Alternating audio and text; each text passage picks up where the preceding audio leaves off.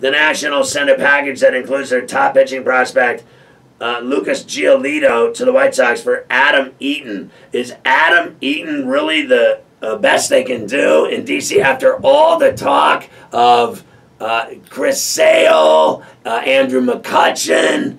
They talk about that he's a quiet killer, that this guy's a quiet, like, under-the-radar superstar. How does my ass sound? Whatever. Adam Eaton. I mean, they might as well bring Adam LaRoche out of the grave. What is the difference? And he played for him. He's better. I mean, come on. Is that the best they can do? You got to be kidding me.